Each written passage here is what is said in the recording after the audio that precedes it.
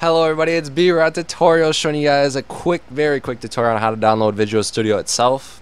I've had this requested many times by people looking to get into programming, and yeah, this is how you do it. So it starts off with these four, and you just want to click on the first one where it says Visual Studio Community, free download.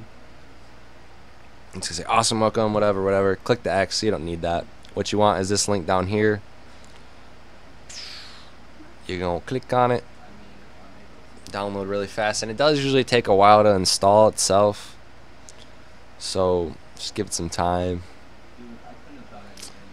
Yeah, this is a great free software to work with. I use it myself, as you can see in all my videos, and if you download, you can follow along, not fill along, but yeah, just follow along and learn the beginners tools, skills. Not tools, skills. I don't know what I'm talking about, but I'm just trying to say stuff while it's downloading. Show you guys that it actually works.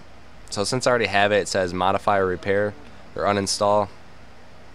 But you'll get an option to download it to a certain file spot.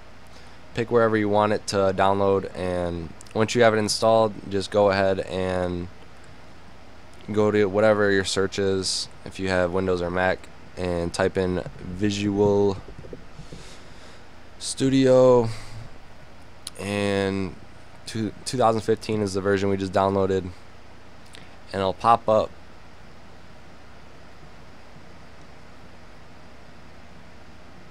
And it will pop up.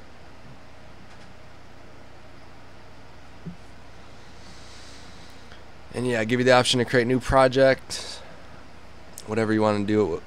You can go with Visual C#, my favorite, web, .NET Core, all that good stuff. And yeah, so this is basically just how you download Visual Studio C#. And thank you for watching.